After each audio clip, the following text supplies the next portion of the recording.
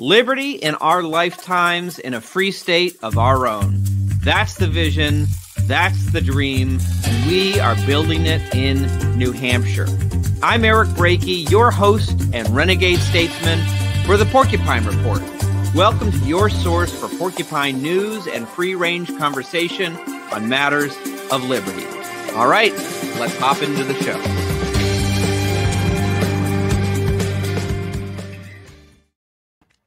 Hello and welcome, everyone. It's so great to see you here today. Of course, I can't actually see you, but you can see me if you're watching the video version of the podcast. If you're just listening to the audio podcast, well, glad to have you here all the same. I am Eric Brakey, your host and renegade statesman, executive director of the Free State Project, and this is episode 3 of the Porcupine Report. Thank you so much for coming with us on this journey every Wednesday at 7 o'clock p.m. And you can always find every new episode streaming on the Free State Project pages for X.com, formerly known as Twitter, Facebook, Spotify, YouTube, all your favorite podcasting apps. And of course, if you're listening on one of those podcasting apps, it always is very nice and very helpful if you go and subscribe. Make sure you're getting this on your regular listening app regularly. And if you want to leave a nice review, let people know that you like the show. It's brand new and we're building our audience. So it's very much appreciated. Today on the Porcupine Report, we're going to be having a great conversation with Jason Sorens, the founder of the Free State Project, in a moment. But before we get to that, I want to, I want to tell you about, I know I tell you about it every week, but it's so important. It's going to be a great event, and I really hope you're going to join us there. It's the New Hampshire Liberty Forum, which is taking place Friday, March 15th to Sunday, March 17th. The New Hampshire Liberty Forum is such a unique, wonderful event. The New Hampshire Liberty Forum, every time I go, I learn about something that is just about to go big, right? Because of course, when it comes to liberty, New Hampshire is the cradle of innovation for the liberty movement. My first Liberty Forum about a decade ago, I went, and that's where I first learned about Bitcoin. We talked about that in the last episode. Another time I went, I learned about amazing school choice things that were happening, which now, as New Hampshire leads the school choice revolution in America, and so many of these ideas are spreading across the country, I learned about it here first at the New Hampshire Liberty Forum.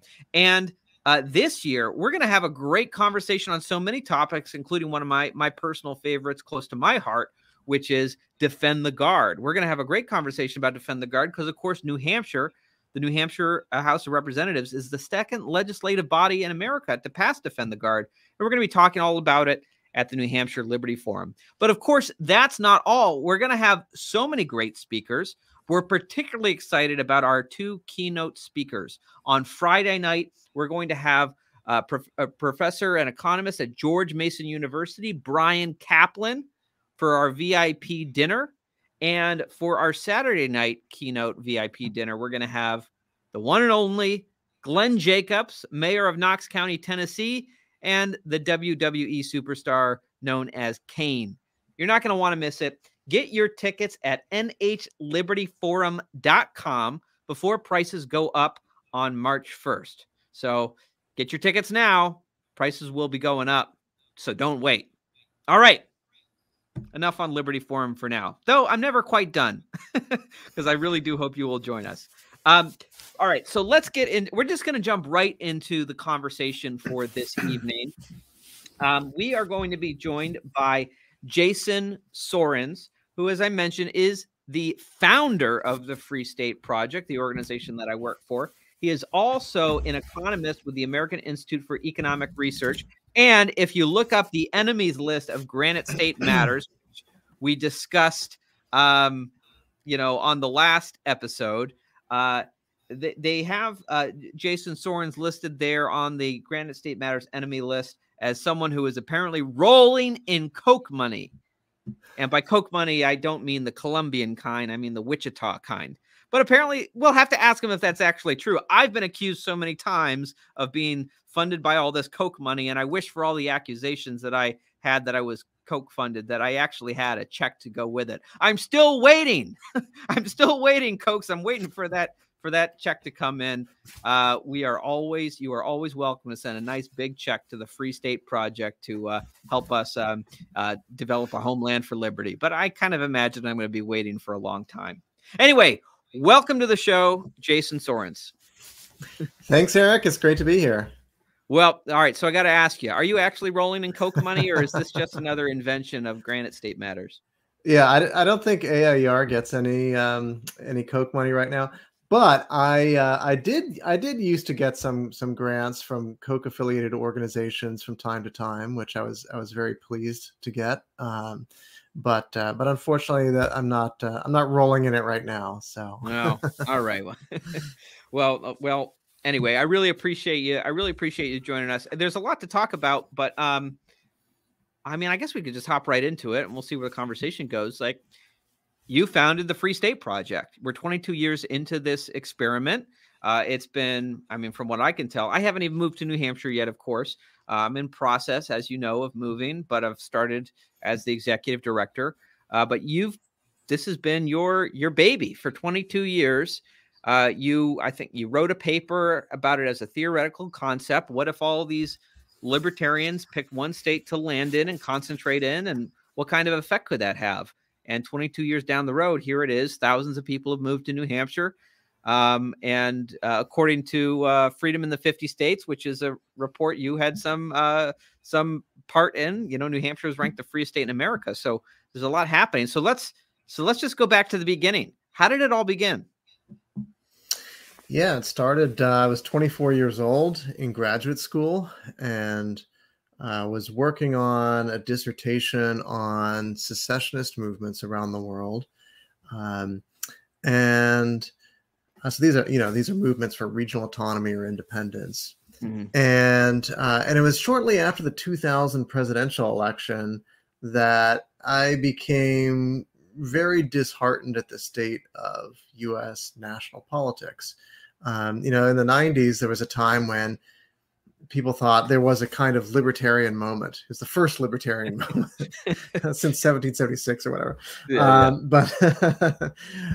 So, the internet, cryptography, globalization, the fall of communism, there was this sense that individual liberty was being unleashed around the world and that maybe governments would kind of wither away or something like that. And some people were really alarmed at that possibility. But unfortunately, the Berlin Wall had just fallen. Yeah. Unfortunately, it was pretty clear by 2000, 2001 that that's not the way things are going to happen. The U.S. moved pretty strongly toward Bush-style republicanism, and this was even before 9/11. It was pretty clear that that the space for libertarian ideas on the national stage in D.C. was very small. So I was looking for alternatives and considered a number of different ideas, but I kind of put two and two together because of this work I was doing on movements for regional autonomy and independence overseas. I saw that one of the things I found was that most countries are decentralizing. They're giving more power to their regional governments. Spain, Belgium, the United Kingdom, Italy, these are examples of countries that have been doing this. In the US, we've gone in the opposite direction for some time, certainly since at least the 1930s, with the federal government growing at the expense of states. But it occurred to me that we could use our federal system. Why don't we use our federal system, find a state that is already fairly friendly to liberty ideas, get liberty-friendly people to move there, make a difference, and then start to grow the state's autonomy and get powers decentralized from the federal government.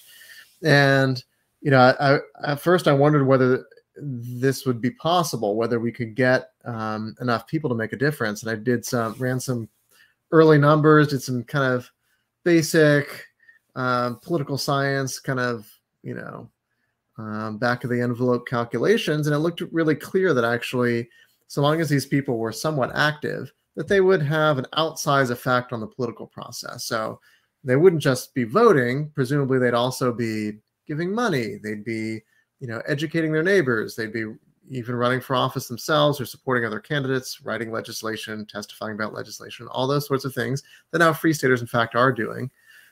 And so I proposed this idea in an article for the online journal, online magazine, The Libertarian Enterprise. It was published by L. Neil Smith back in the day, and proposed this idea. And I knew I might be onto something when the editor said, "Hey, can I sign up?" And then within the first 2 weeks after the article came out, about 200 people emailed me saying that they wanted to participate. So we got together, set up a Yahoo Club, which was a thing back then. It's kind of like a web discussion group, and hammered out all the details, set up a website, got together a statement of intent, got this idea that we would vote on the state, and start collecting signatures. And this I really intended to be entirely different from every other kind of libertarian new society, new country project that had happened before, of which there have been many such schemes, which often involved a lot of risk, a lot of expense, a lot of trust that you'd have to place in one leader, which didn't seem quite the libertarian way, and not a lot of objective research or analysis about what would actually work and where you should actually go.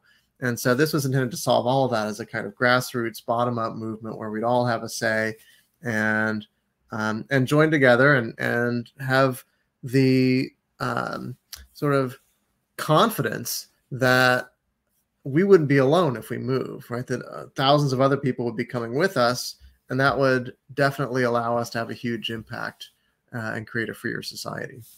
So I'm really interested in this moment where, right, you go from kind of an academic paper, right? A very intriguing idea that you kind of write down and publish as an article. But a lot of people write intriguing ideas, academic ideas. I mean, there are a whole, I can think of all these think tanks that are out there that just churn out like interesting ideas that just go sit and nothing ever happens with them. So I'm really interested in that moment where it goes from being an interesting novel idea to people actually saying, "Wow, let's actually do this." So when you talk about how you published it, people started reaching out to you, interested in you, kind of organize these things. When you published that paper, were you thinking that this was going to be like actually something that you end up doing, or were you publishing thinking that here's a really interesting like theoretical concept, like what do people think about it? Yeah, I mean, I wrote it as a call to action. I wanted this to happen. Like yeah, the idea seemed really exciting. I was a red-blooded young guy, impatient with the progress of politics in this country, and I thought, this could really work. And maybe I conveyed that enthusiasm in the piece itself. And I think a lot of people got excited because it gave them hope. I think on some level, libertarians have always known that DC is hopeless. And so we need to leverage what we can, which is one state. So what was that process for picking the state of New Hampshire? I know over the last decade, I sometimes wish that I had been clued into this a little bit more when it happened. Maybe I would have lobbied for Maine now, and and we'd all be in Maine. But instead, we're in New Hampshire, and I'm excited to be moving to New Hampshire, even though I love Maine. This experiment needs to succeed somewhere. What was that process? Obviously, we know the end result, that New Hampshire was the pick. How did you guys arrive at New Hampshire as the pick for the Free State Project? What were some other states that were up for consideration? Was there ever any? Is there like a parallel? Is there a parallel dimension in the multiverse where the Free State Project is in, I don't know, Alaska? Yeah, maybe. We agreed that the first 5,000 people who signed up would be able to vote on the state, and you were allowed to opt out of states that you weren't willing to move to. And we allowed people to rank ultimately it was 10 states, 10 candidate states. And instead of what the ranked choice voting that's popular now, we did something more sophisticated called the Condorcet method, which is basically you use those rankings and you pick the alternative that beats every alternative by a majority. And actually ranked choice voting as used now doesn't guarantee that that's going to happen. So New Hampshire won that vote very clearly. The second place state was Wyoming, and New Hampshire defeated Wyoming something like 57 to 43%. But as you might imagine, there was a huge discussion and set of controversies about the state selection. You had people who had very strong views on this. We put together a selection committee to narrow it down to 10 states. And they did this basically by eliminating states that were clearly worse than other states, right? So if they were clearly too big or, clearly, way too statist compared to a state of the same size, right? Then it was clearly sort of dominated by our criteria, and we could eliminate that. And so we ended up with 10 states. So like no Delaware, right? Delaware was on the really? list. It's So you remember back in the 90s, Delaware for a moment there seemed like a high economic freedom state. It was already trending Democratic, but it wasn't too long since Pete DuPont was governor, and he had run kind of a libertarian candidacy for the GOP presidential nomination briefly in 1988. And Delaware was scored really highly on these economic freedom, and is often number one. So Delaware was in the mix. It didn't end up doing that well. It was the only warm weather state too, and that attracted some people. But Maine was in there, New Hampshire, Vermont, North and South Dakota, Montana, Wyoming, Idaho, and Alaska. I think that's it. And all of those had interesting things about them.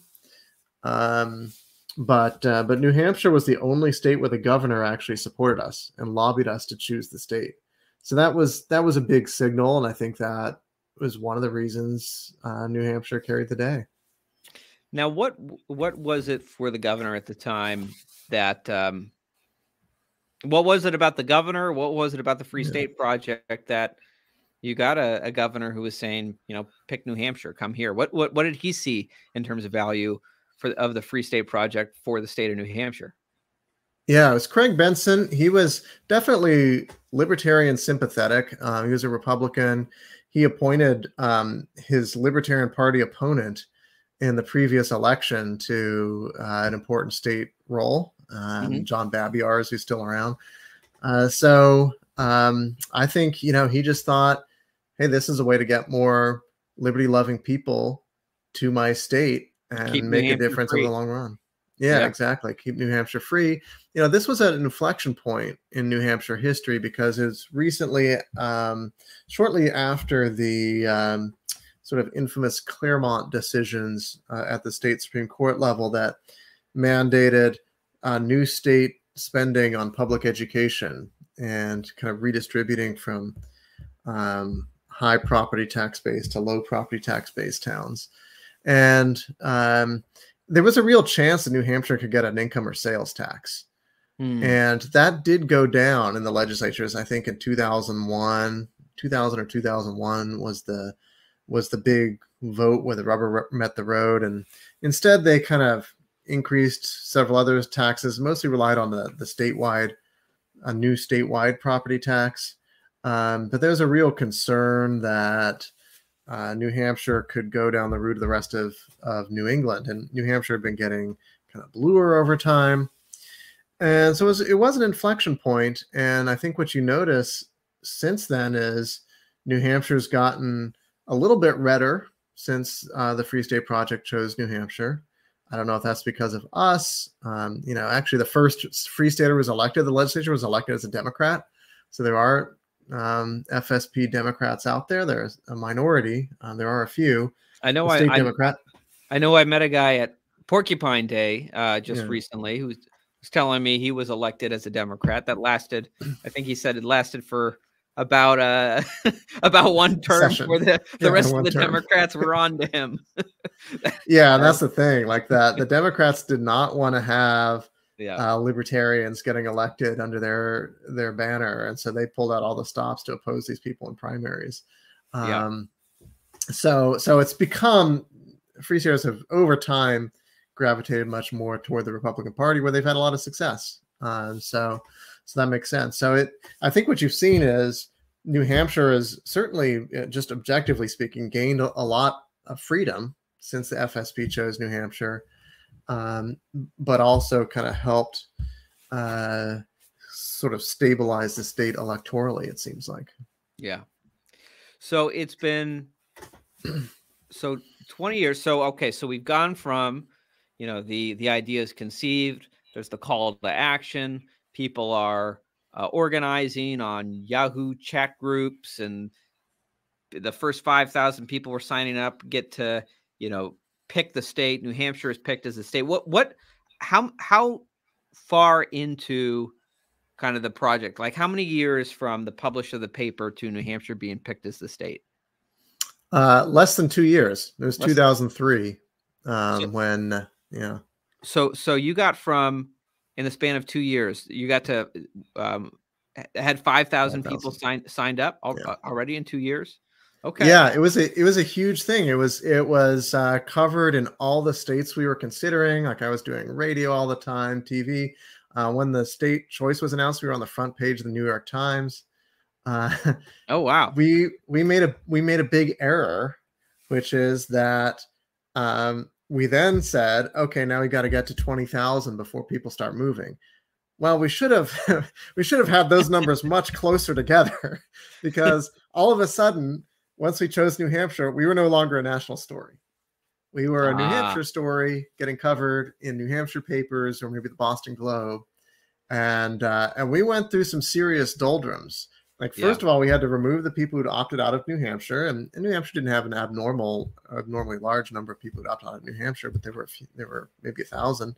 And then and then try to build up our base, and it was very difficult. We had Porcfest back in that period. It started in 2004, the first year after New Hampshire was chosen, and it was a good recruitment tool, good marketing tool, getting people to move to the state, but it was still very small. Like, these were the days when 150 people would show up to Porcfest, and now it's 3,000.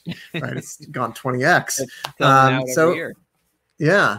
And what really got our momentum back was the first Ron Paul presidential campaign. So tell me about that. So you're in this period. You said New Hampshire is chosen in 2003. You have first Porcfest in 2004. You said refer to this period as kind of the doldrums, kind of the momentum slows down. You're wondering if this is going to peter out.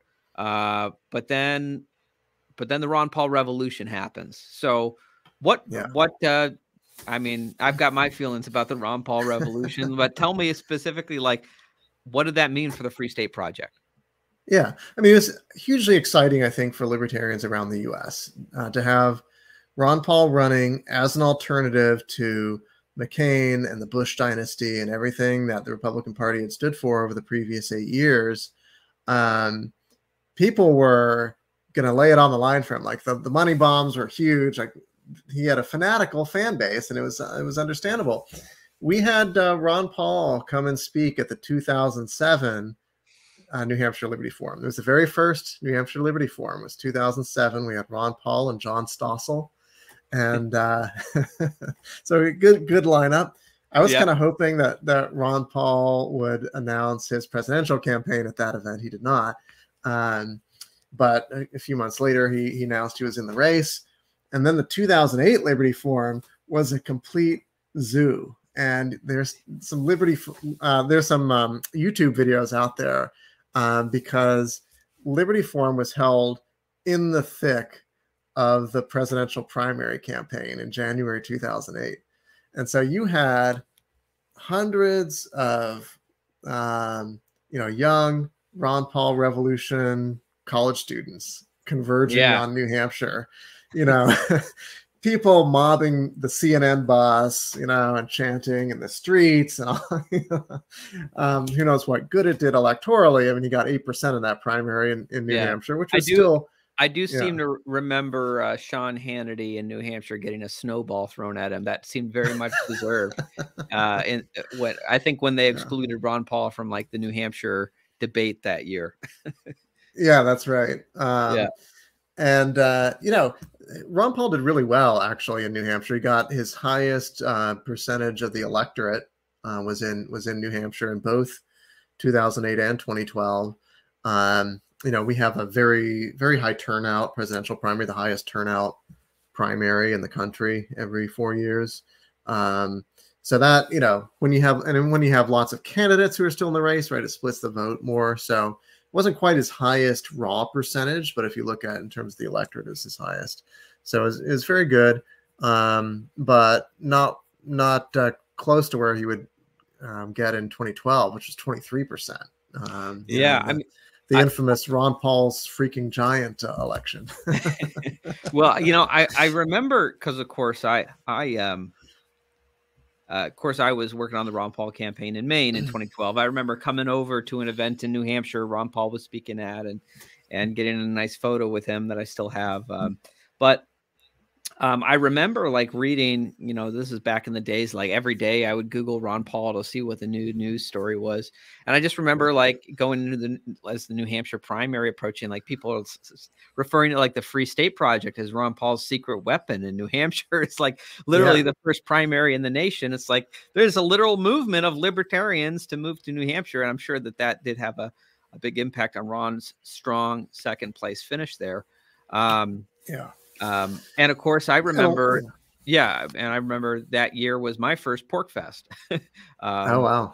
Yeah, but so I never was at Pork Fest when it was 150 people. I remember it being pretty strong turnout in 2012 in the height of the Ron Paul moment. Yeah, a lot of those college students who came and young people who came to work on his campaign or volunteer just stayed. And some of them are still here, and that's when PorcFest also really started to take off and became a very young crowd. Right around that kind of time period, 2011, 2012, for sure. And I did some statistical analysis and found that I had access to the FSP participant database, and I found that for every additional FSP participant in a town. This was in 2008, actually. So I did. I don't know about 2012. Might even be a bigger number. But for every additional FSP participant in a town, there were 2 additional votes for Ron Paul, and it was statistically significant. So it sure seemed like not only were Free Staters themselves voting for Ron Paul, but they were, on average, getting at least one neighbor to do the same. Mm-hmm. Just in their own town, right? And that kind of, I think, understates the impact of the FSP, but because of course, a lot of the things that you're doing are going to have effects outside your town. Let's just say, like looking even just at your neighbors, there was a noticeable, statistically discernible effect. Yeah. Well, liberty is a contagious idea. So we'll bring a lot of people to New Hampshire infected with liberty, and we'll spread it around. So that takes us up through. So that's about a decade into the Free State Project, right? So 2001 to 2012. It's a little bit longer than a decade. That still leaves a decade to go until a little bit more than a decade until we get to today. So what was the obviously the Ron Paul campaign finishes. I think there was a lot of, in the liberty movement, there was a lot of optimism for, the liberty movement in general. People were excited about Rand Paul looking like he was going to run in 2016. I know I was very excited. That campaign didn't really end up channeling the Ron Paul revolution the way many had hoped. But for the Free State Project, I mean, I'm always amazed when I have come to New Hampshire and kind of see it's like the Ron Paul campaign never ended. All these events still going on. I mean, tell me about this last decade. Yeah. So really, there's another watershed event, which is the 2010 wave election. Yeah. In 2006, the first Free State Project mover was elected to the state house as a Democrat, as I mentioned. And then in 2008, 3 were elected. And then in 2010, 11 were elected. And the state house ended up being roughly 3/4 Republican, and the state Senate was like 5/6 Republican.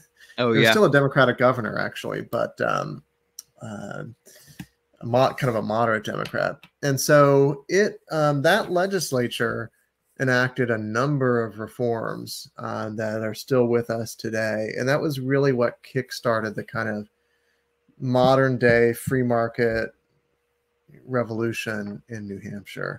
Abolished, for example, the certificate of need law for hospital construction. I think we're still the only, yeah.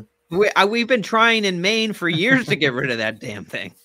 Yeah, yeah. I'm literally beating my head against like my committee desk every single year, like trying to get Democrats in to agree to that. But yeah, okay, go on. I'm a little jealous. Yeah. It's one of these things that experts have long recommended, but special interests oppose, and we managed to get it done. We cut the budget by 12% in just nominal dollars, not as like inflation adjusted or percent of GDP or whatever, but just like 12% less dollars. so it's not like a Washington, D.C. spending cut. Like we were planning to grow government by 20%, and instead we're going to only grow it by 10%. So we're cutting the so that means we're cutting the budget by 10%, even though we're spending more next year than this year. So like a real cut, like government spending went backward. Yeah, government spending went backward in a big way. The statewide property tax was cut. Other taxes were cut. I believe. I'm trying to remember. I don't think we got constitutional carry yet. But we got. Yeah, Maine got it first. That's one thing. Yeah, Maine got. Yeah. That's one thing I can brag about. Yeah, I want to say we got it in like 2017 or something. Yeah, you guys did get a cleaner version than we did, so maybe good things come to those who wait. Yeah. So it was a really striking change, and I think that since then there's been a strong libertarian caucus in the legislature. And here you've got to include people who are not just Free State Project movers. There are a lot of natives here who are liberty leaning. Of course, the Live Free or Die state has always had that libertarian streak, and you know, they probably outnumber the Free State Project movers who are in the legislature. You know, 2012 election was kind of maybe even a slight step down in terms of how many get elected. Then 2014 was another great year, another great midterm year. We gradually expanded school choice, and a number of things. Some of these we don't even talk about maybe as much as we should. So obviously we have the education freedom accounts now, which where the money follows the child, right? State adequacy dollars. New right? gold standard of school choice. Yeah, you can use it for homeschool, private school, educational expenses. But in addition to that, we have something that was for a while called the Croydon Bill. Any town that lacks a public school for a certain grade can adopt full school choice. And that's much bigger than EFAs in terms of the dollar amount. So you've got the town of Croydon, where a bunch of their kids now go to the Newport Montessori school, where they're paying only something like $8,000 to $10,000 per kid, which is like half what a public school education would cost. So there's actually a built-in incentive there for towns to privatize their public schools and then allow parents full school choice, right? The state law is there to let you do that. Wow. So that sounds like a win-win for everyone except for the teachers unions, right? So it's like, sure, for the property taxpayers, it costs less. For the parents, they get to send their kids wherever they want. So you can't ask for better than that, right? Yeah. So a lot of communities take advantage of that in New Hampshire? Well, only Croydon has a new program since that bill has passed. There were Okay. a few kind of grandfathered towns that were border towns. Um, just like Maine and Vermont, New Hampshire had a policy where border towns were allowed to adopt some form of school choice if they didn't have a public school grade. Yeah. So there are some towns that have always had that. Croydon's the only kind of new town that's adopted that. So again, I don't think this is talked about enough. This is something that we should start encouraging in communities, because it's a big win-win. And when we were looking for a home, I noticed searching for houses in Croydon, they always mention it, the possibility of school choice, right? It's a boost to property values as well, because it makes your home more marketable. I'm certain that a lot of families would be seeking that out. And I know I had always thought it was I remember at Liberty Forum one year learning about, these I guess the school choice policy that had been enacted in New Hampshire years back. It was Kate Baker, who's get her name right. She's been kind of pushing school choice here in New Hampshire for a long time. But I remember her talking about like educational scholarship funds, right? Where people can, you can, is it like businesses or individuals, you can donate to a 501c3 educational scholarship fund. And that's right. That was the very first thing we got, is that tax credit scholarship. So it's a tax credit for businesses. So it's really a big, strong tax advantage. 85% of your donation you take off your actual business tax. So we got that, and that supplements EFAs. So we've got several forms of school choice now that have been big. And we've also deregulated homeschool laws. That was a big thing that happened over the last 15 years. We got marijuana decriminalization. We legalized medical marijuana. Haven't yet legalized recreational. Everyone knows that that's coming. It'll happen sooner or later. Well, I know New Hampshire doesn't have a referendum process, which is what we. That's right. Which is how you legalized reefer in Maine, right? It's a double-edged sword, right? Referendums. I find in Maine, we have a referendum process. You could legalize cannabis that way, but you also get a lot of really bad policy that way too. Like I agree. I think we're better off without it. If you look at states that have that ballot initiative, even some deeper red states like Arizona, South Dakota, they get high minimum wages. They get really strict smoking bans, things like that appeal to the median voter who's not very well informed. Kind of populist legislation is easy to pass. So I think we're better off without it. And sometimes that means New Hampshire does things more slowly than other states. I've noticed this. So we're not usually the very first to adopt a policy, but almost all good policies get adopted here eventually. All these good policy innovations, like universal licensure reciprocity is another one that we've adopted, I think last year. Started in Arizona, but came here. I'm sure we'll get to universal school choice. If not this year, there's going to be a big battle on the House floor. It may happen, but if not this year, then in a future year. A lot of the housing stuff, like zoning reform, a lot of that has been advancing in New Hampshire, helping to free up the supply of housing and bring down costs. And now we've got probably a fifth of the state house is sort of committed libertarians, basically, A-rated New Hampshire Liberty Alliance reps. And we've got a couple, one or two, depending on how broadly you define it, in the state Senate, which is only 24 reps. So that's still a decent number. We've been making a big difference, and we're at a point now where we swing the vote on a lot of things. There are certain policies that neither Democrats nor Republicans can get over the line because it's just too strong a libertarian caucus there. Well, I mean, it is interesting to see, right? And you say, like a fifth of the New Hampshire House, right? But I think it goes to show, like, the overall impact of just kind of shifting the narratives within these institutions, that you have something like Defend the Guard, that passes the New Hampshire House with a bipartisan majority recently. And I know that, one of the two candidates for governor in the Republican primary, of course, 501c3 nonprofit organization, we're not endorsing or promoting any candidates whatsoever, but it is very interesting to see that, Chuck Morse, former Senate president, has specifically and very wholeheartedly, apparently, come out and supported Defend the Guard. He published a whole op-ed, and he seems to be using it, I think, pretty effectively as a wedge issue against Kelly Ayotte, who I think people know from her history in the in Congress, that she's pretty much a neocon on foreign policy. And so it speaks to, I don't know. I don't know Chuck Morse. I'm actually supposed to sit down and meet with him sometime. I'm looking forward to that.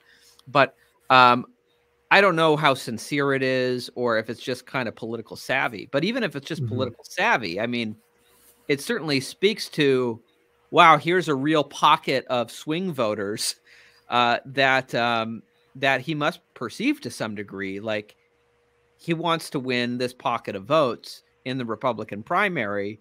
And so to take a position on something like Defend the Guard, which is very near and dear to the hearts of, Ron Paul libertarians, I think it must say something to the political clout of the free state movement here in New Hampshire.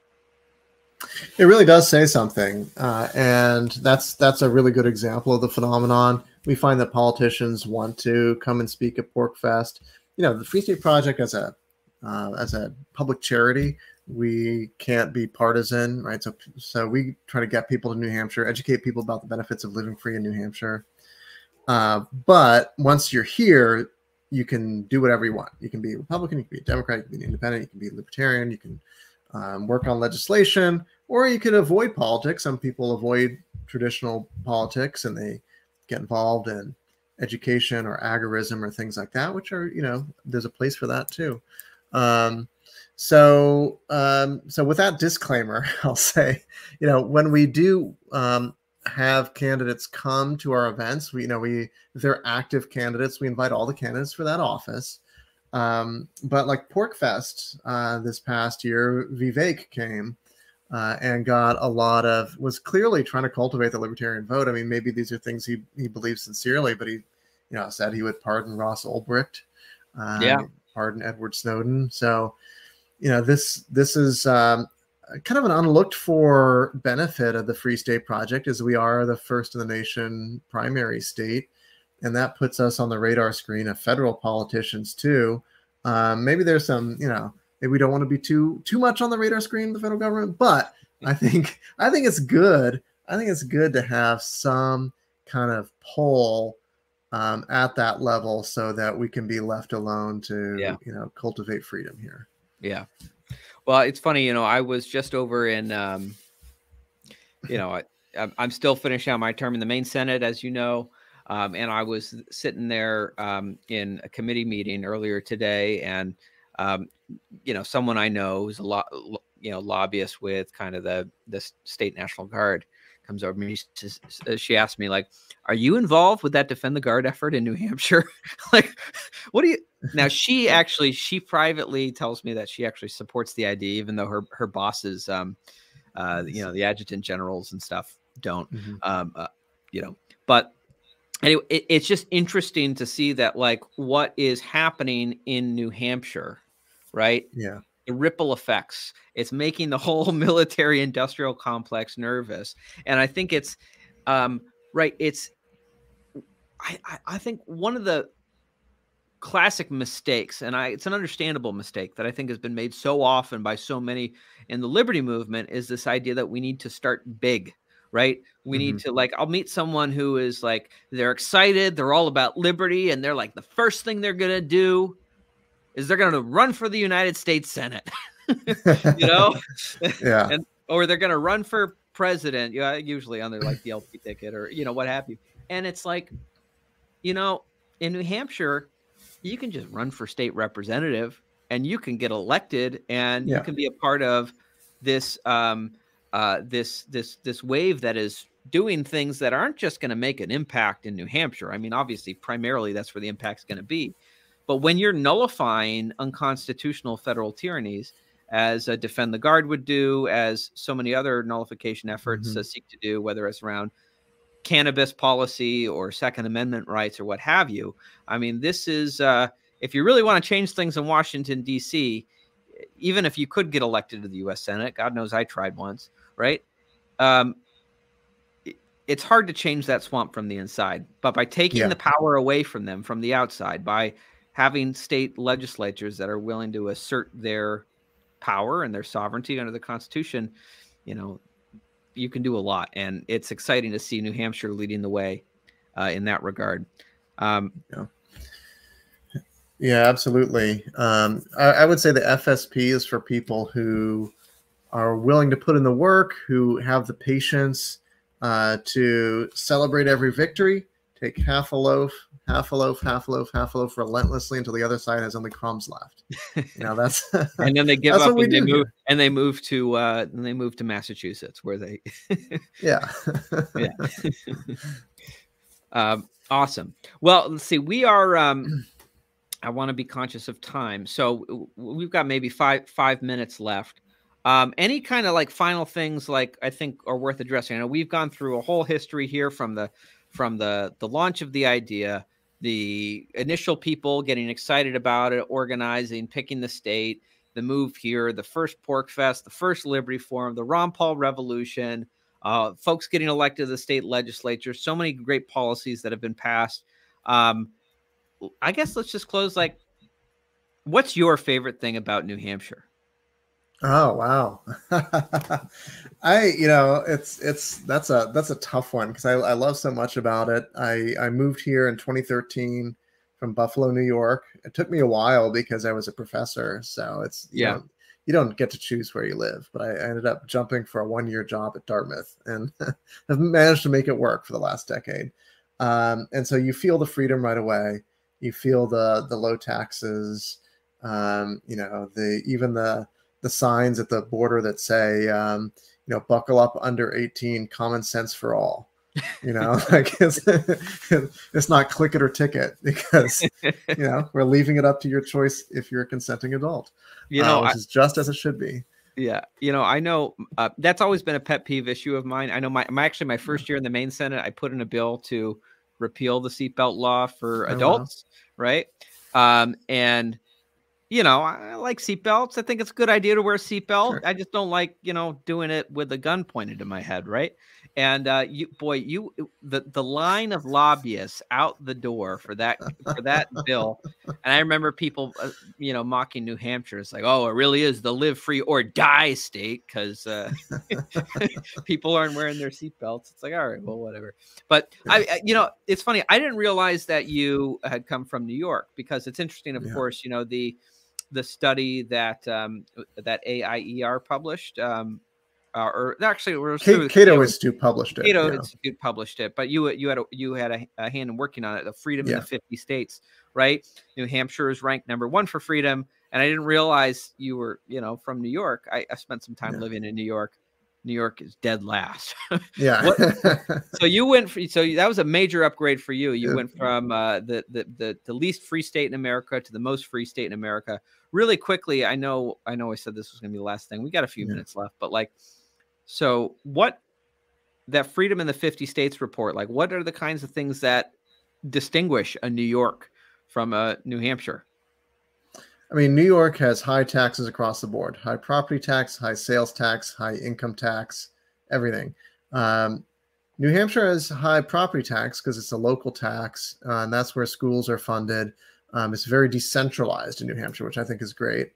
We should bring property taxes down, but it's a symptom of our decentralized system of government, and we don't have sales or income taxes. So that right there, New York's tax burden is more than twice New Hampshire's.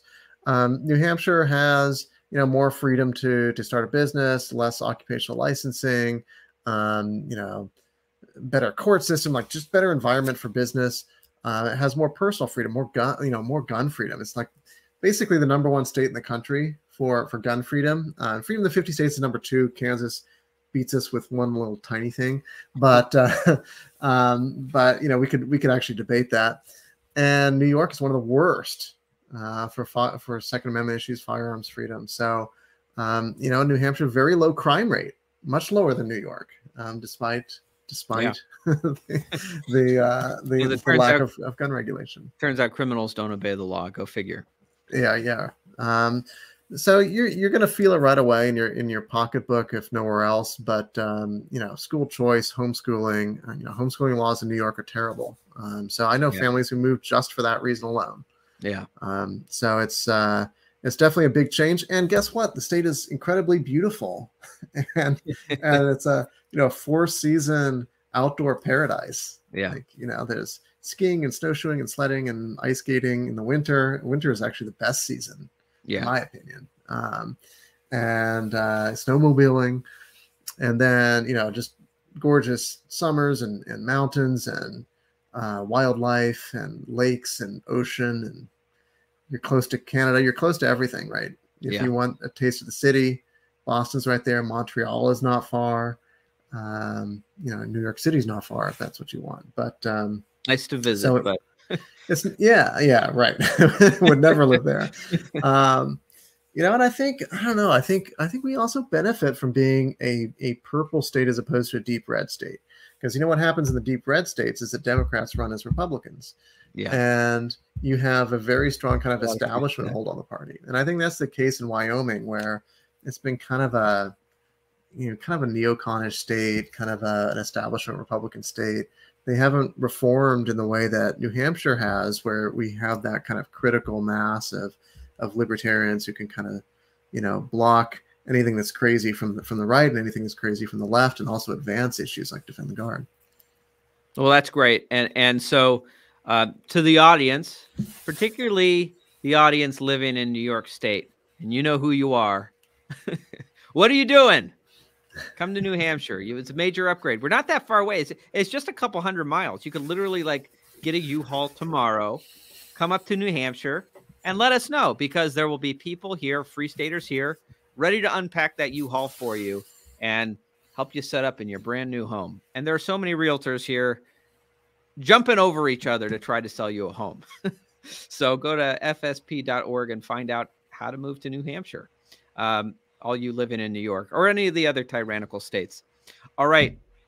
I'm going to give you one final word, then we're going to close up.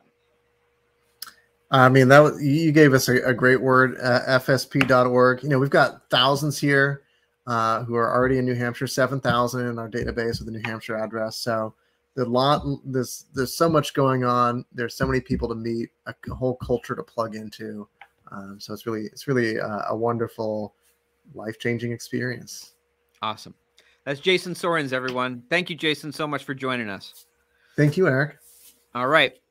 Well, thank you, everyone. Before we close out for this episode 3, we just had a great conversation on the history of the Free State Project. We talked about the first Liberty Forum. We talked about the first Porcupine Freedom Festival. And you know what? All of these events are still going on. In fact, Liberty Forum's coming up in March. I know you're coming because I told you should go get a ticket. So if you haven't done that yet, literally, you can pause this video right now, unless you're watching the live stream. But even if it's still going on, you can go to nhlibertyforum.com and get your ticket. But I want to close out with our other wonderful event coming up in June, the Porcupine Freedom Festival. This is a family-friendly freedom festival. In fact, I'm told that last year there were over 400 kids in attendance, right? So people are bringing their families. It's a family-friendly freedom festival. It is the largest Liberty Festival in America. It's taking place June 17th through the 23rd at Rogers Campground in Lancaster, New Hampshire. Ron Paul will be joining us. Well, he's going to be joining us virtually, right? He's going to be zooming in, but we're going to hear a great talk from him. But you know who's joining us in person? You can go camping with 2,000 of your favorite libertarians, including Scott Horton, Gene Epstein, Jeffrey Tucker, James Bovard, David Friedman, Matt and Terry Kibbe, and so many more. It is not to be missed. So grab your tickets at porkfest.com before they sell out. There are less than 300 tickets left at the almost early bird pricing a level. So act now, bring your friends, bring your family, and reserve your campsite while supplies last. Space is very limited, so go to porkfest.com. And as I always remind you, it's pork with a C, not with a K. If you go to PorkFest with a K, you're going to end up getting some great barbecue, perhaps, but you won't be at the family-friendly freedom festival that you're looking for. So porkfest.com, pork with a C. All right. Thank you again to our technical producer, Justin O'Donnell, for running everything behind the scenes as we record this episode tonight. And furthermore, my opinion is the Federal Reserve should be destroyed. Talk to you all next week.